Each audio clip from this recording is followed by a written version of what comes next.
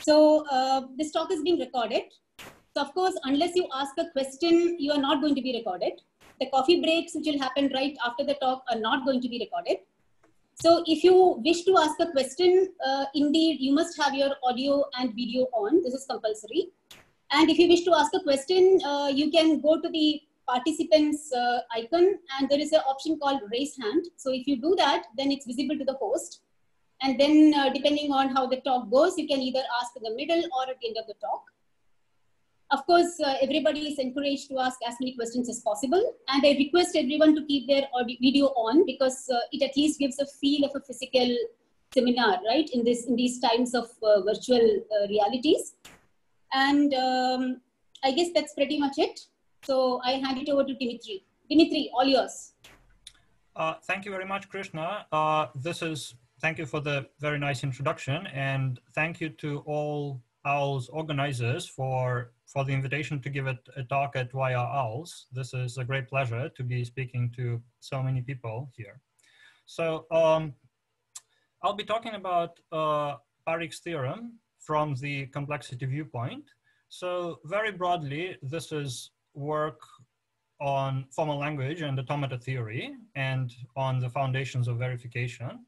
And the way this talk will go is that I will first say a few words about what I mean by the complexity viewpoint. And then I'll move on to talk about Parikh's theorem on its own. And then we'll merge the two kind of streams and talk about Parikh's theorem from this viewpoint. So what do I mean by the complexity viewpoint? So here I don't mean so much computational complexity, but rather descriptional complexity. And let me show you a slide with, well, what's my opinion about this.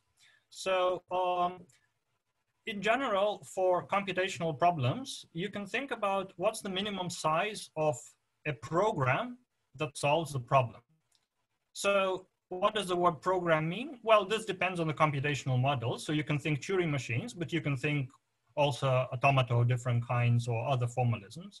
You can also think logical descriptions or regular expressions. So to make this precise, in formal language theory, if you take a formal language L, then the state complexity of the language is the minimum size of an automaton, let's say NFA, non-deterministic finite automaton, that accepts L. Of course, you can make this definition parametric and plug in different models instead of NFA here. So this is kind of the complexity of the language itself. It's not related to the size of a particular one specific automaton, is the minimum.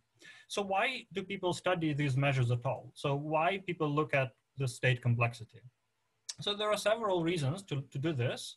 So first of all, general motivation is we want to understand what makes problems difficult. So if you want to do something, you can find, if you want to accept a language, you can find an automaton for the language that gives you an upper bound on state complexity. So what happens if you want to prove a lower bound? Then you want to show that all NFA that do something or all machines that do something, they are big. So this is a hardness argument. So that's item 1 here in the list. So, but that's not the only motivation. So today, programs and their models become data because in verification, you want to take a model of a program and analyze it. So of course, you would like to have your data as small as possible, so as simple as possible. Therefore, it's interesting to study the minimization questions for various models of computation. But equally, if you want to show lower bounds on the size of machines, so limitations of models of computation, when you show limitations model of computation, this is really what you can use if you design analysis algorithms. So arguments and ideas that goes to lower bounds for state complexity or program size complexity more generally, they are exactly the kind of ideas that go into verification algorithms and analysis algorithms. So this is broadly the kind of the state complexity or the complexity viewpoint that I wanted to share with you. So, and kind of with this outlook or with this lens, let's go on to let's proceed to Parikh's theorem. So what is Parikh's theorem? So let's first define the following mapping in the formal languages world. Suppose you've got an alphabet of R symbols. And then you've got a language, which is a subset of sigma star. So the Parikh image of the language is the set of all vectors, with arc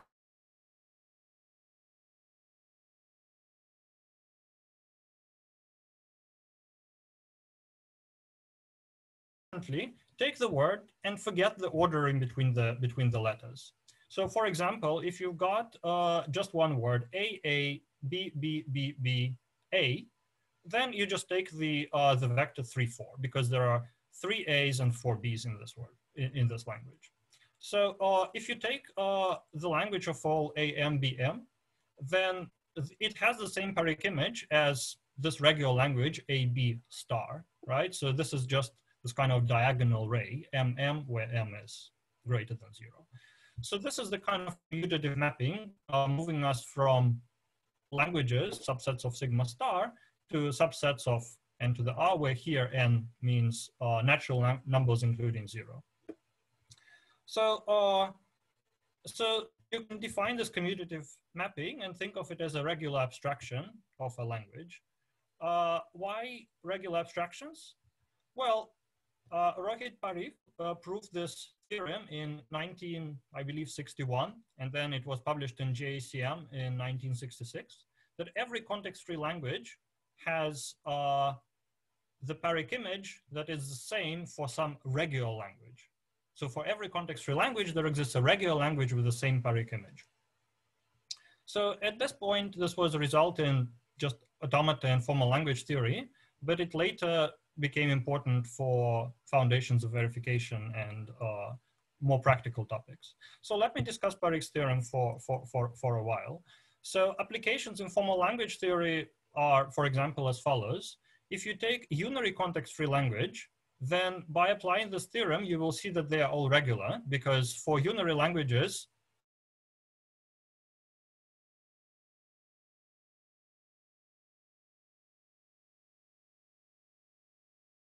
you can see that languages such as all words of quadratic length and all words of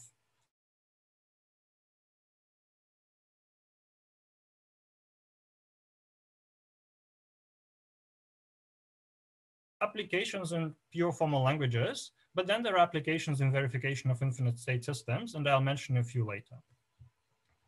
So over the years, there have been many proofs of Parikh's theorem involving different ideas. So here I kind of came up with some labels or metaphors to explain, to kind of attach to these ideas. So let me say briefly just a few words about each of them. Just a moment of interruption. I'm sorry, Dmitry. Yeah. It looks like your voice is getting cut in between. At least I had that feeling at least a couple of times.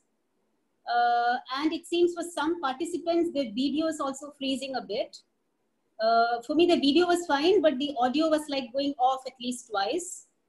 I hope your net connection is stable, right? I hope so, yeah.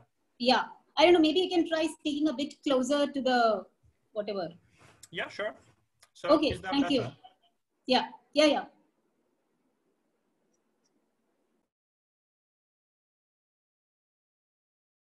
Yeah, so please carry on. Yeah. Anyone? Everybody is muted. So, can you say I'm giving you the collective response from people and including myself. So I guess let's hope it goes well. You please continue. Yeah. Okay, thank you.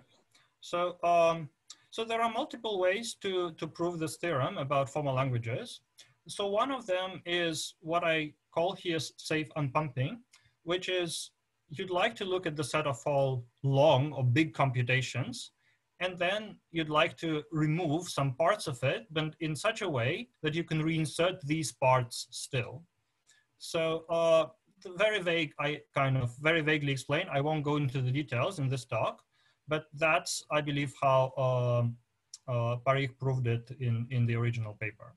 So there are other ideas as well. So for example, Esparda, Ganti, Kiefer, and Luttenberger showed direct NFA construction that uses the fact that if you only care about preserving the commutative image of a language, then it suffices to look only at words that you can derive using at most n+1 non-terminals at any point, where n is the number of total non-terminals in the grammar. So if you use this idea, then you can build a small non-deterministic finite automaton for the context-free language. But then finally, there is another idea that uses Pressburg arithmetic that encodes the balance equations in the kind of Kirchhoff law style to encode the kind of the set of all words that the grammar generates. So all three of these ideas have found other applications in verification. For example, these small index derivations give you safety verification procedures for models where you have several push-down systems sharing control state, and then they write and update these control states concurrently. And this Pressburg description has also applications there. So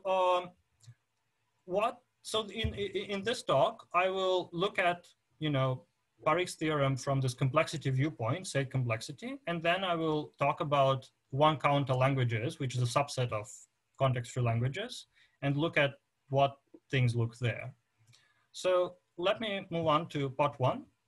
So why Parikh's theorem from the complexity viewpoint? So this is the theorem itself from the complexity viewpoint. I will say that every context-free grammar, for every grammar, there exists an NFA, an automaton A, that has at most exponentially many states, and that has the same Parikh image. So this is a refinement of the theorem as I stated it previously.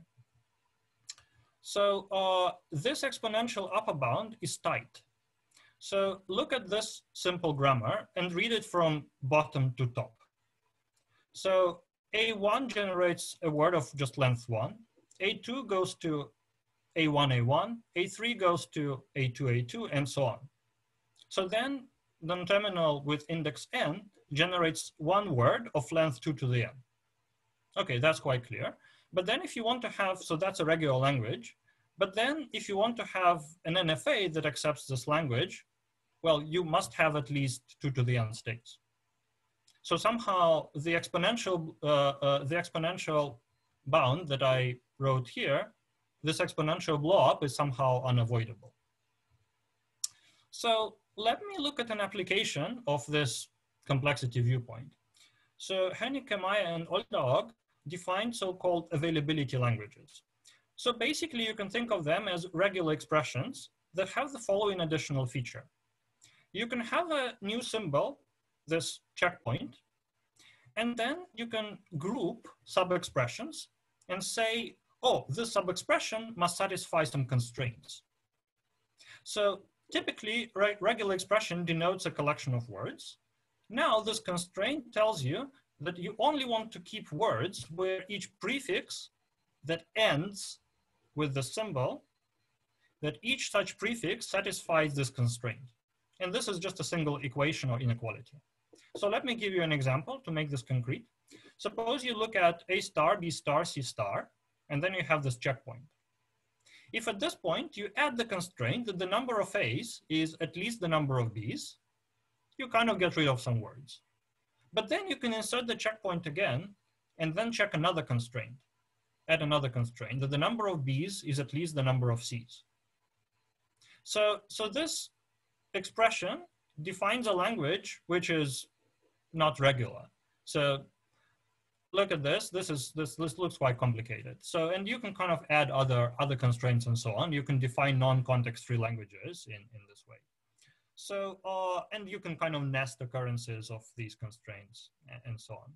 So if you take such a language, which is a kind of natural thing, if you want to think about concurrent systems and say, oh, every request must be handled and things like this, then a safety verification question is whether this expression generates at least one word, whether there is something that's satisfied by this expression. So it turns out what you can do is you can start with an automaton for the small language, then insert a counter that checks, that tracks the difference between the number of A's and the number of B's. So once you have this counter, then if you kind of transform this to the Parikh image, then you can kind of get rid of the ones that, that don't satisfy it. And then you go back to NFA and then you do this several times. So basically you want to convert one counter automata, so basically some complicated automata for these languages, into simpler non-deterministic finite automata. So and then you apply the construction with this exponential blow-up several times. And as a result, you will get a non-elementary Tower procedure for deciding language emptiness. So that's how this construction is used. But then if you think about this example, you don't really need to have arbitrary context-free languages. You don't really start with a grammar. You start with a one counter automaton. So what is a one counter automaton? So, let me just browse through this. So, so this relies on Parikh image for one counter languages, which are basically languages of push-down automata, where the stack alphabet is quite poor. There is just the bottom of stack and there is a non-bottom of stack.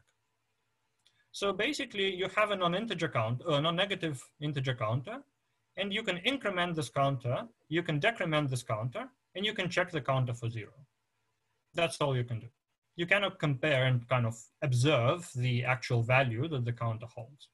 So if you look at this automaton, for instance, it starts here with counter value 0, then it reads several A's in state P, then it can non-deterministically transition to state Q and read several copies of the letter B, each time decrementing the counter. So you cannot decrement the counter more times than you incremented it, because the counter must stay non-negative, right? So this transition won't be enabled anymore. And then at some point you just check for 0 and accept. In principle, you can accept just with tests for zeros at the end.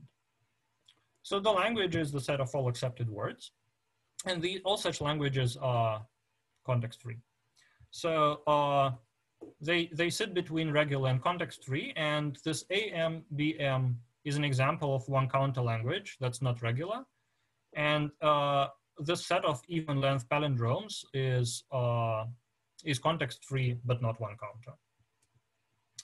So on the previous slide, we basically saw why it makes sense to look at the version of Parikh's theorem specialized from context-free languages to one counter languages. Why is that? Because, well, there are many results about these one counter automata, and questions for them become undecidable quite easy. Language universality is undecidable by a classic result of Valiant. And language equivalence is in P-space. This was proven quite early on, but then it took 40 years to show that in fact it is in NL. So this upper bound took 40 years. So there are many results about one counter automata. They're really a classic formalism.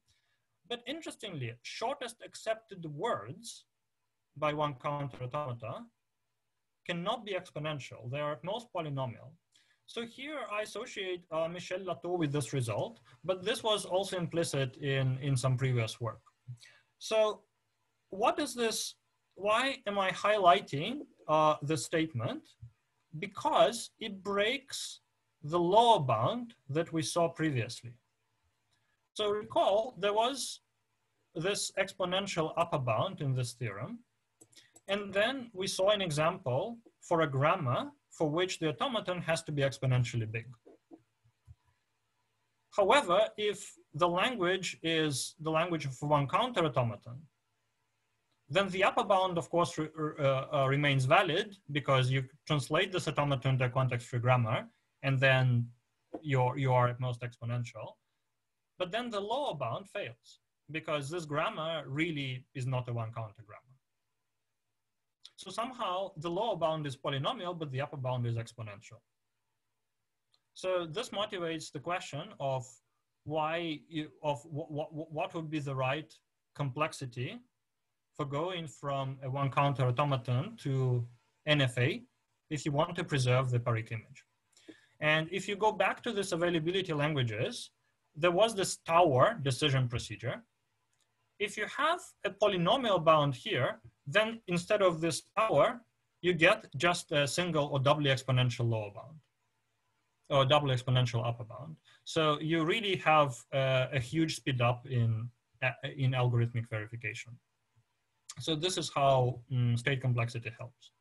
So in the remainder of the talk, I would like to talk about the upper bound, a better upper bound for one counter languages, and then about a better lower bound for these one counter languages. So before we get to number 3, it's interesting to see to look at number 2.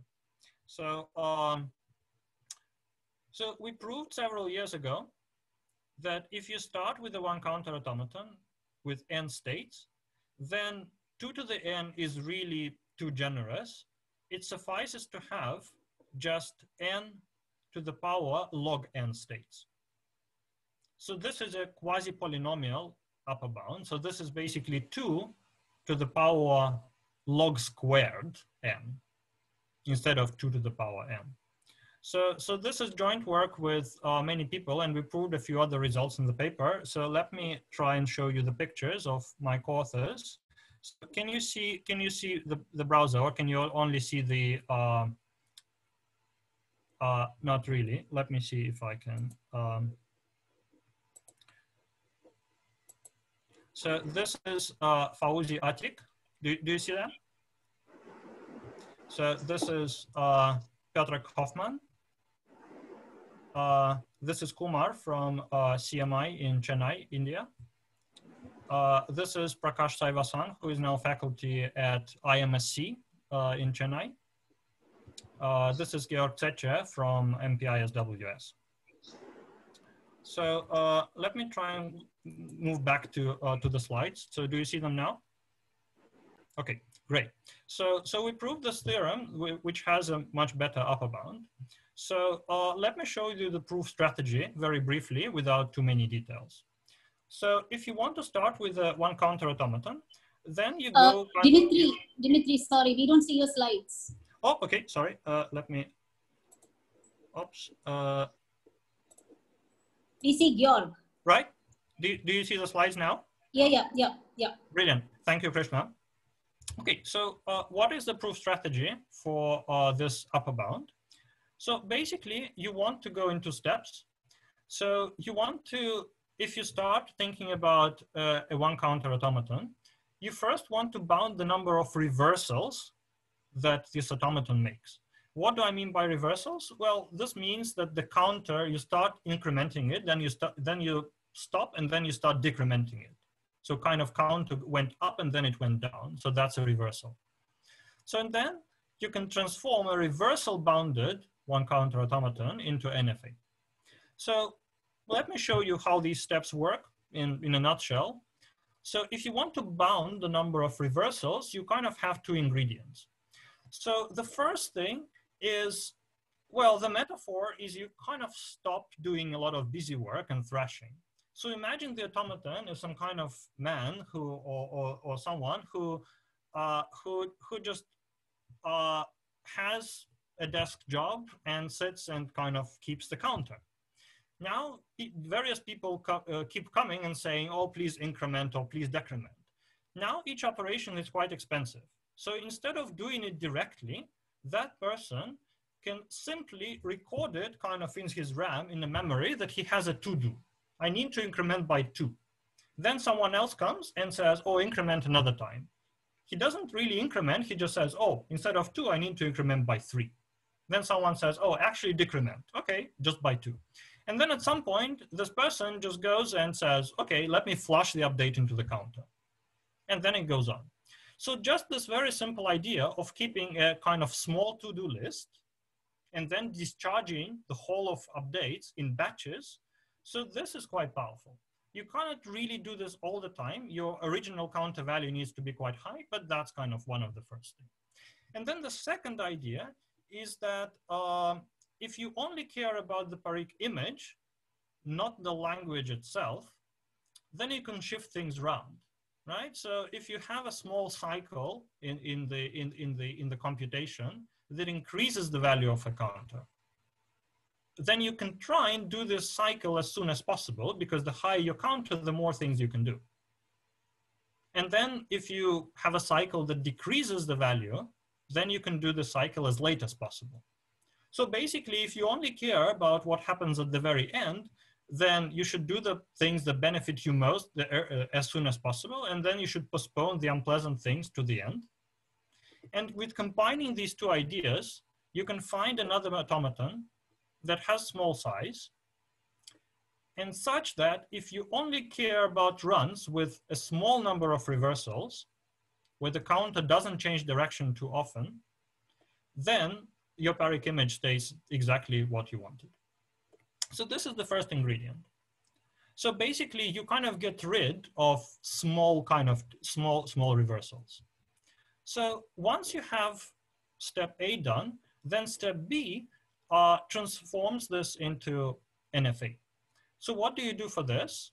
So let me show you this on a picture.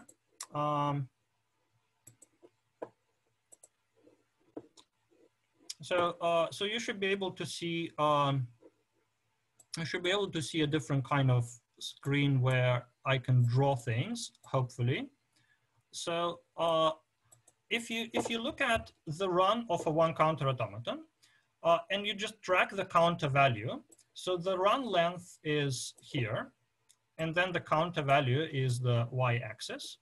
So the counter can go up, then it can go down, then it maybe can go up again, then it can go down, up again, and down.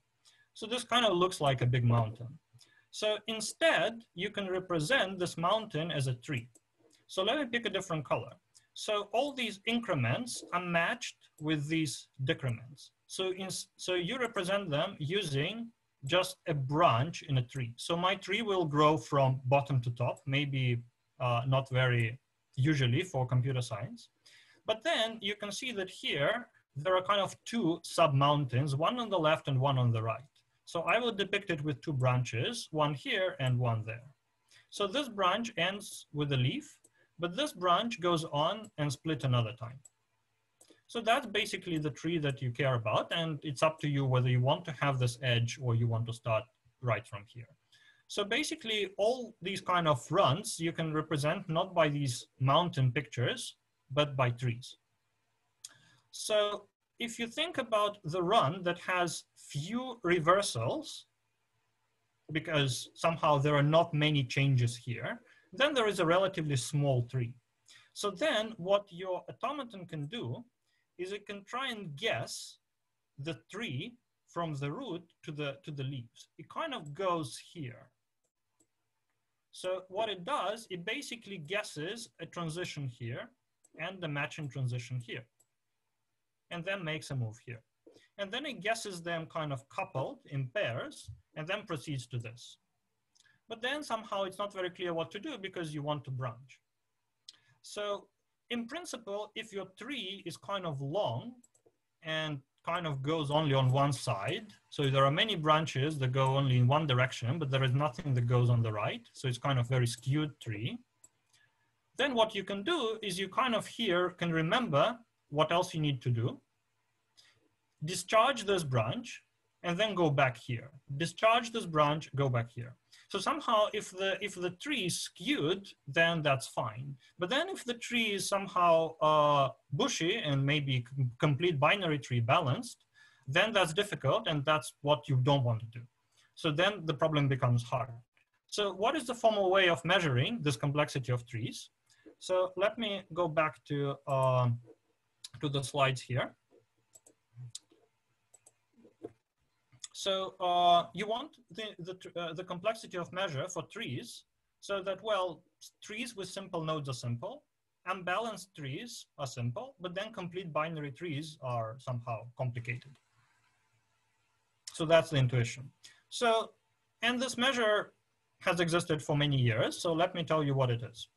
So suppose you want to evaluate arithmetic expression, and this is the intuition. Forget about one counter automata for now, just bear with me for a minute. Suppose you have an expression like this, where you have several specific numbers at the leaves, and then there are binary operations in these internal nodes, and you want to evaluate them. And imagine that you are CPU, a processor, and you want to just compute this. How many registers do you need? And suppose it doesn't really matter what these exact operations are, plus times doesn't matter. You really care just about, you know, keeping the stuff in the registers. So how many registers can you do? Basically, if you load something into the register, then you can kind of apply the operation to 2 registers and assign to one of the other ones. So these operations are just the ones that show that this tree shows, but it doesn't really matter. Suppose you load this into the register. I denote this with this blue blob. And then I put 15 into the register. That's a different register. So, and then I take the sum, right? And then the first register holds the sum instead of the 14. But then I can forget about 15. So then into yet another register, I can load 92, then 65, and then I can apply this operation. Then I forget about 65. And then I continue in this way. So basically, the number of registers is the number of blue blobs that I'm using, right? So here, the strategy uses 4 registers, right? So I had 4 at some point. So how do I minimize this? Well, if I do this in a different order, I can use only 3 registers. For example, if I start with a minus, 92, 65, go here.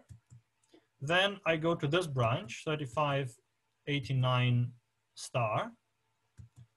Then I can do this division for this big subtree. And then I can do the left subtree and then combine.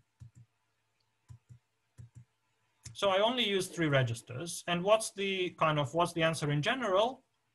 Well, the answer is general. The smallest number of registers is known by different names. It's called sometimes black pebbling number, or it's basically the Strahler number, or the maximum height of a complete binary tree that you can find inside the tree of the expression. So, and Horton and Strahler are basically were geophysicists, so this is not really computer science. In the computer science world, this was first discovered by Yershov when he wanted to evaluate the number of registers they actually need for expressions. So a very nice survey by Javier Esparza and his co-authors is in Lata 14. So to compute this smallest number, well, what you do is you look at individual leaves of trees and assign 0 to them. And then for binary trees, if you have 2 subtrees, you look at the numbers that you need there and you compute the answer inductively. If the numbers are different, then you just take the larger of the 2. And then if the numbers are the same, then you just add 1. So this corresponds to a very simple strategy. If you want to evaluate an unbalanced something, then what you need to do is you need to go for the larger thing first, remember the result, and then on the side, do the smaller thing. Because the smaller requires less, you don't really lose. But then if they are the same, then, well, you have to evaluate one, you have to evaluate the other, and then go on. And this is the smallest number. This has been rediscovered many times in many contexts. So what does it have to do with our reversals? Well, that's what we can use for our NFA, because you basically want to guess this kind of computation tree and traverse it from root to leaves. And then when you have a subtree that you don't really go into, you record an obligation on the stack. Basically, this means that for some part of the computation, you need to go to this part later. So let me go back to that picture. So in this picture, if you are the automaton that started here, then you go in this tree. So you guess this tree step by step from bottom here to top, from root to leaves. You proceed to this node. And then here, of course, the ideal thing to do is to remember that you need to do this thing. I didn't go there, cross. I continue on the left, complete the computation. I guess that there is nothing here. I kind of reached this mountaintop. At this point, I remember that I had an obligation to also go here on the right. And then I go here again, I don't go on the right. This is my new obligation, and I only cover the branch on the left. And then I continue in this way. In principle here, I only have one obligation, but in principle, I can keep several obligations on the stack. So, so how many obligations do you need in general? Well, if your tree has polynomial size, then log n obligations suffice. This is basically the largest Strahler number that you can have. And then there are only polynomially many possible obligations, and this gives you a stack where the symbols are from a poly n size alphabet, and then the stack has height big O of log n. If you want to remember this in the control state, that's exactly the bound that you were going for, n power log n. So this gives you this theorem that builds from a one counter automaton, an NFA, that has size n to the power big O of log n and has the same Parikh image. Of course, I only now gave you a sketch and hid many details kind of under the rug, but that's the key ideas for the upper bound. But then remember that I started the talk by saying why we care about lower bounds. And that's what I want to ask you here, because somehow this is not quite satisfactory. Can we do better? Can we do n to power big O of 1? Is there always a polynomial size NFA instead of n to the log n? So and that's the third part of the talk, where I will discuss the lower bounds. It turns out that you cannot really go, move this further down to polynomial. There is a lower bound that has the form n to the power some growing function. So this growing function is basically square root of logarithm. So and the upper bound was n to the power logarithm. And this log n factor is really tiny. So this is joint work with Mikhail Valley from Moscow. And let me show you his picture from the browser. So this is Georg. And this is Mikhail from High School of Economics and several other institutions in Moscow. So we worked together on this problem, and this is the result that I wanted to share, and this will appear later this year at LIX. So let me go back to the slides. So how do you show a lower bound of which is super polynomial? This is a lower bound on the sides of NFA, and proving such lower bounds is quite difficult. So the first attempt is, well, you want to argue that the automaton needs to remember a lot. And then if you look at the previous upper bound argument that I just showed you, a natural thing to try is to say, oh, we argued all about these trees, and then the bushy trees were kind of difficult. Can we try to argue that there are many possible trees, and the automaton needs to remember one of them? So Dmitry, yep. Dmitry, just a moment. You have around 5 minutes left. Yeah, brilliant. Thank you very much. So, so if you have many trees to remember, then the first attempt is to have an automaton that kind of has increments interlude with decrements. So +1, -1, +1, -1, and then you can repeat each operation many times. So basically ups and downs. So why did I say that this corresponds to many trees? Let me draw this again in this picture.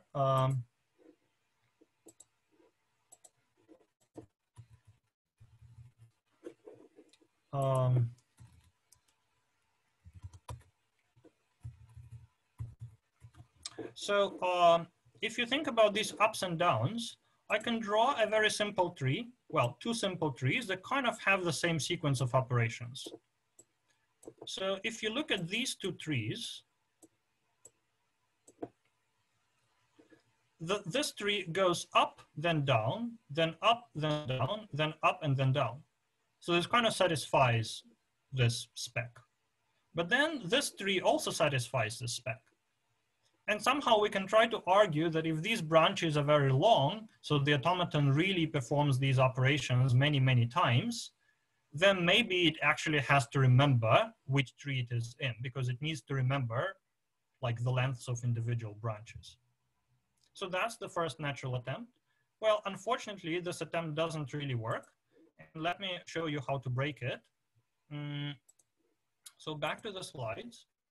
So if you want to accept words such that, your counter stays non-negative, so these two, the difference between these two operations is non-negative, this distance is non-negative, in the end you are 0. Unfortunately, you can just couple all pluses with minuses, right? So you can do as many A's, A1s and 2s, then 1s and 4s, 1s and 6s. Somehow the automaton kind of can break all this 3 argument and just do something smarter. So what can you do instead? So if you want to remember in which states you visited on the way, so somehow you can skip some of these states. There are transitions all the way around, but only going from left to right. Then basically this automaton is provably the hardest example. Meaning that if you can do this automaton with poly n, then you can do with poly n everything. There are small NFA for all one counter automata. So, but then if you can prove a lower bound here, then you can prove the lower bound. And this was something that was kind of from our previous paper. So how do you argue that somehow here you need to remember many subsets? So the question is what happens for a particular subset. And here the insight is the automaton should basically keep track of balance. So let me define a new game, which has on the surface of it nothing to do with automata, and then it connects to this problem. So consider Duke words, and instead of parentheses here, right? So open, open, close, and so on, I will denote symbols by pluses and minuses because I have the one counter automaton intuition that this is increment and this is decrement. So let me define the following simple game.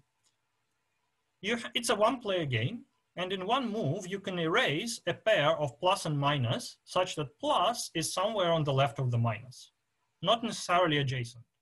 For example, in the first move, you can remove these two. Then you can, when the goal is to remove everything.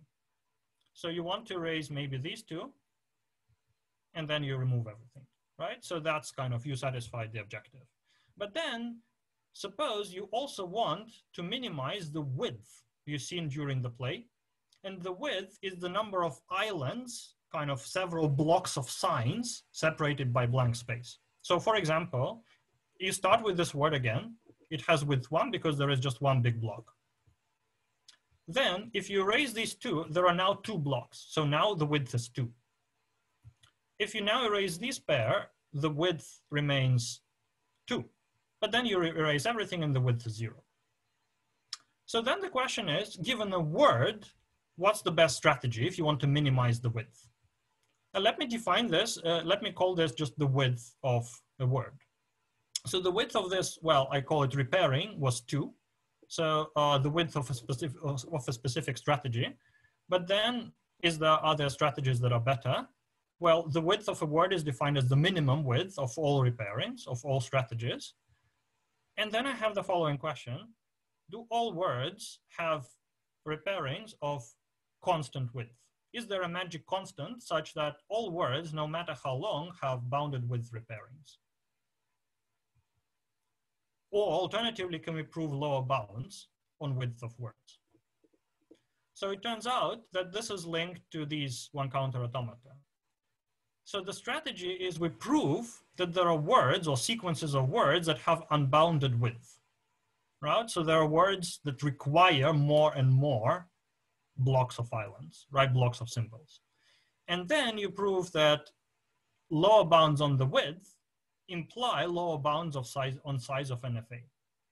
So basically you put the width of the word into the exponent. So your lower bound is n to power basically width of the word. So the word must be smaller than length n. It's length square root, but don't worry about this. Basically, these are the two main things. So how does it link to what we saw previously? You can show that every word has a logarithmic repairing.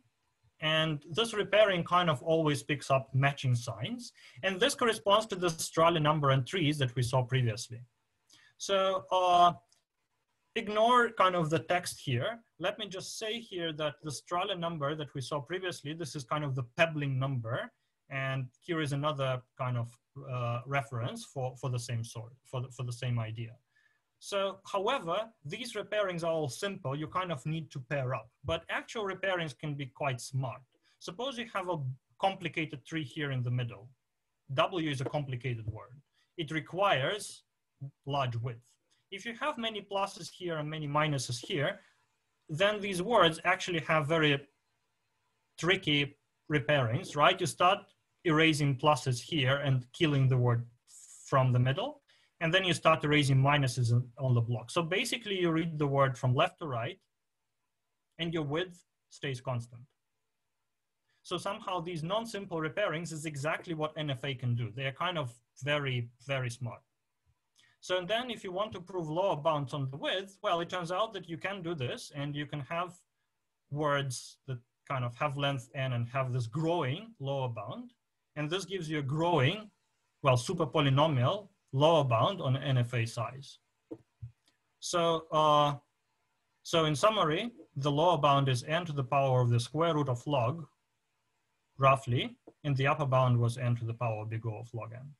So, of course, it's an open question whether you can close the gap. It's not clear how to transform NFA into repairings. You can transform NFA into repairings, but you cannot always transform back. So there are open questions just about the width, and there are open questions about the size of NFA. So, so this brings us back to Parikh's theorem from the computational viewpoint. So this is another version of Parikh's theorem, very refined for these one counter automata, but this is a lower bound on the complexity. So instead of finishing with a summary of the theorems, let me finish with the first slide that I showed. So I wanted to emphasize that I find it important to think about size or state complexity of various languages and various problems, because thinking about limitations about what makes problems hard, I think that's one of the key challenges in theory of computing.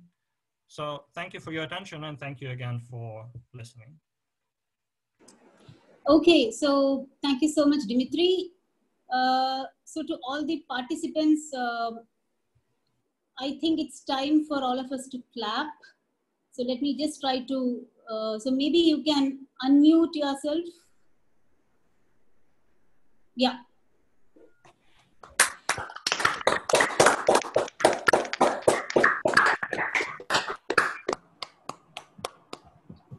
Okay, so now the next thing is questions.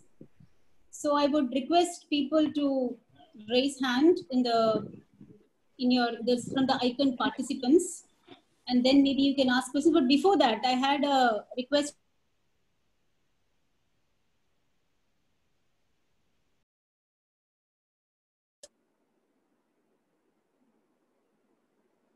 So Rohit, you had sent a message, I think privately to me, because you know, this messaging to everybody was kind of disabled about the Parikh theorem. So can you please share that with everyone? That would be really nice.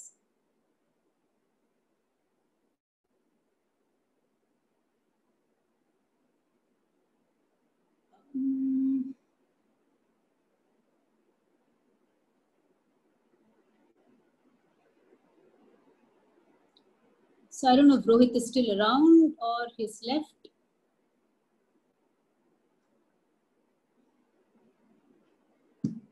Okay, so I don't know, maybe Rohit is left. But perhaps I think, yeah, so the message basically that Rohit had was, I'll just read it out. So Rohit says that he proved the theorem in the summer of 1960 when he was working with Chomsky. And it seems Chomsky was paying $500 per month to him for that summer and $125 per month for the next academic year. And it seems the result appeared only in 1961 in an MIT research report. And the journal version was indeed much later. So he says because of this, an unfortunate consequence was that his result on inherent ambiguity which is also proved in the same summer, was credited by Hopcroft and Ullman to somebody else. So I think he mentions a textbook of Hopcroft and Ullman, I think, at this point of time. Okay, so now I would request people have a question to raise hand.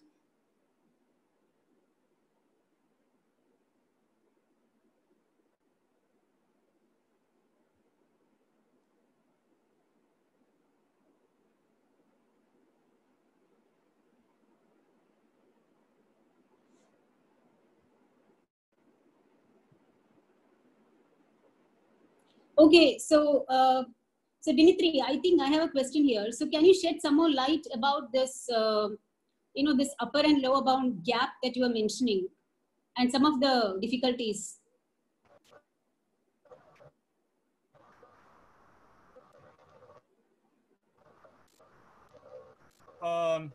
So if you look at these two functions as functions of n, then somehow this log n factor, this is really small. I don't think this is really the key thing.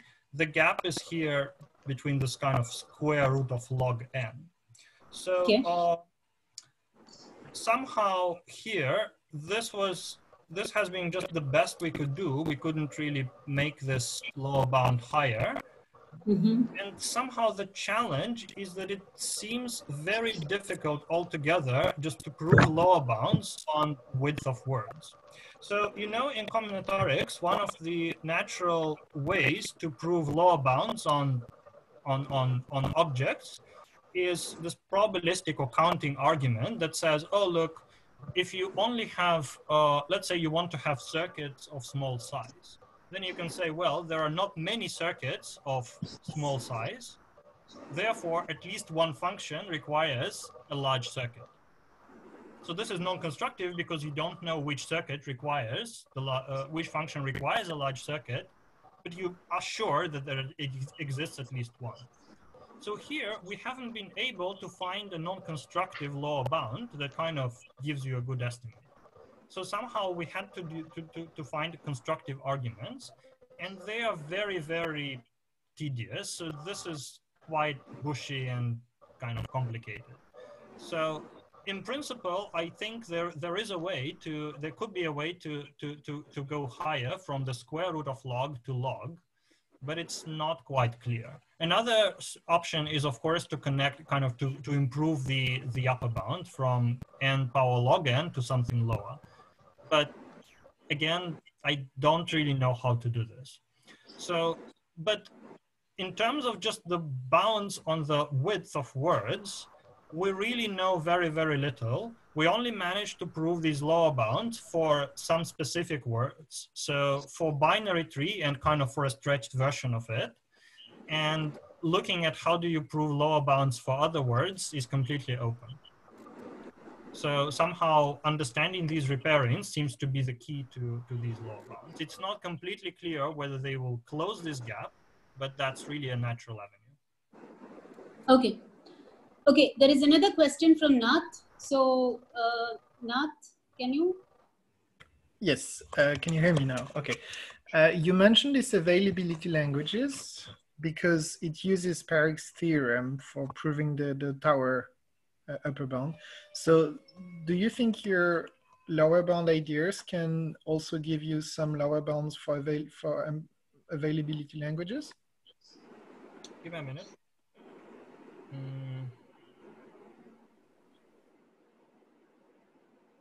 I think it's not immediate, but I think that's a very valid quest. I don't know of a kind of a strong lower bound on the complexity of the emptiness question. So this is computational complexity.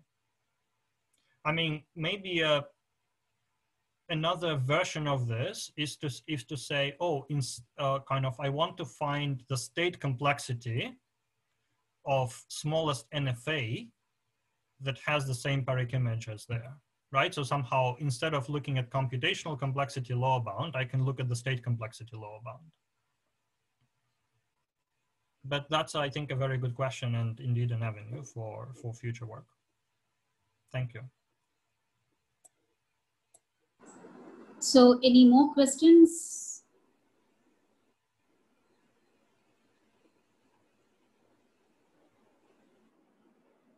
Okay, if there are no more questions, maybe we should thank Dmitry once again.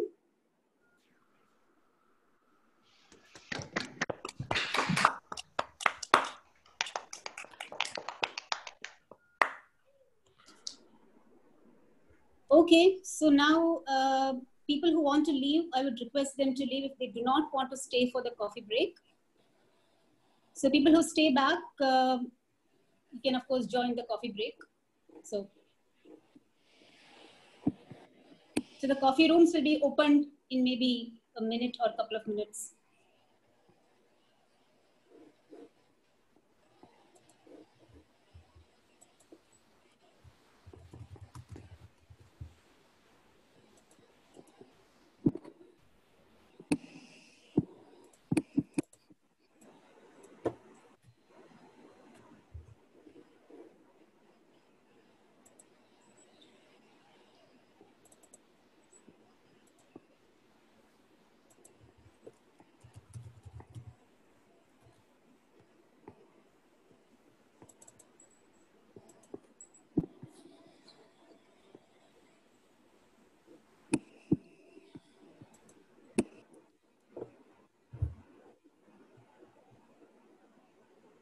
Hello.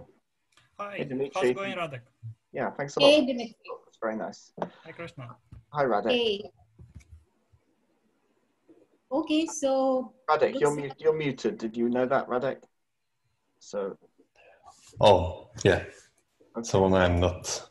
Hi, everyone. hey. Hi. Where are you based, Radek?